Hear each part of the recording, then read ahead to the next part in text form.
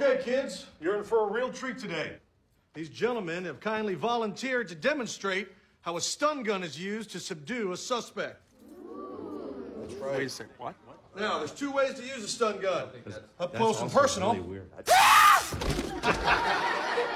Or you can shoot it from a distance. Now, do I have any volunteers who want to come up here and do some shooting, huh? All right, how about you, young lady? Come on up here. All right, let's go, handsome. Come on. Not you, fat Jesus. Slide it on back. You, pretty boy. All right, now it's real simple. All you got to do is point, aim, and shoot. All right? Okay. You don't really want to do this. You can do this. Just focus. Don't listen to this maniac. Let's think this thing through. Finish him!